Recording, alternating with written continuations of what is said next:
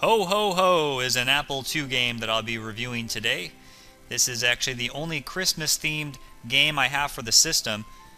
As you can see, the cover features a pixelated Santa, so no false advertising here. What you see is what you get.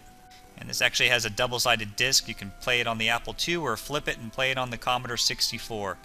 Perhaps Microsoft and Sony will adopt a similar strategy. Now this is a multi-stage arcade-style game. Features 5 family Christmas games. The packaging isn't terribly impressive, but it does include the essential 5 1/4 inch floppy disk with the Apple II side and Commodore 64 side. The manual features the same artwork as the cover, the giant pixelated Santa, but also included is the registration card. I always love it when they have those. I don't know why. Let's just take a quick look at the manual. And looks pretty decent. It's got some nice artwork. Granted, it's in black and white, but hey, I'm happy to even have any book with it, so that's good enough. Let's take a look at the game.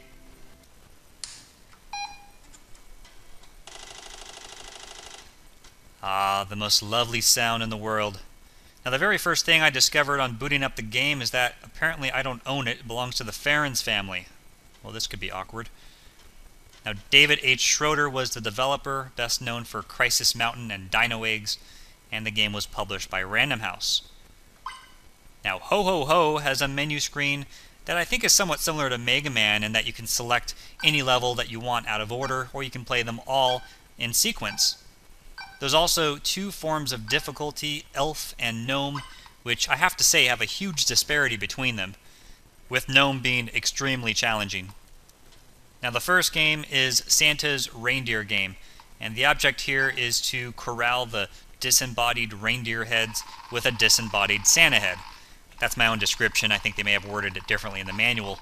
It actually gets pretty intense though, because you have a time limit, and the reindeer heads like to hide around obstacles, resulting in some frustrating situations. Oh, come on, I'm going to get it. Look at this. I'm right on the tail end of it. Come on. Oh, just an inch away. Oh, I got it. I got it. I got it. Son of a bitch. You do have a slide move that speeds you up considerably, but you can't stop it until you hit a wall or win the stage. Capturing a deer gives you a time bonus, and then you're thrust into the next stage for a total of 5 stages per game. I should also mention Santa has an interesting idle stance.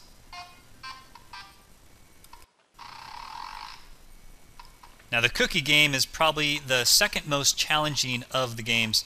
This involves you playing as one of Mrs. Claus's helpers, and you're tasked with decorating the cookies with an icer and then serving them with a spatula.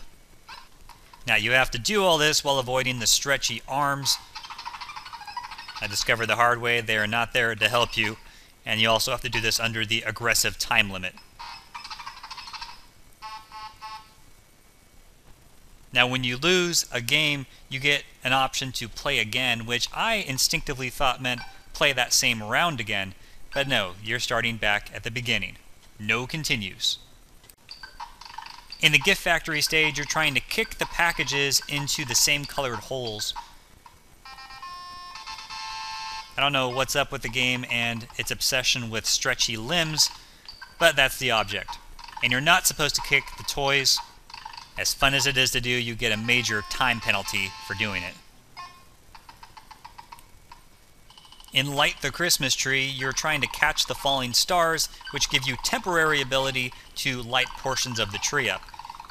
What's really nice is you can set traps for the stars, and if they land on the trap, then it illuminates a huge portion of it, saves you a lot of time. As you can see, you once again play as a disembodied character, Mrs. Claus, but what's very fascinating is the game actually gives her a name. Yes, it's official. According to this game, Mrs. Claus's first name is Cinda.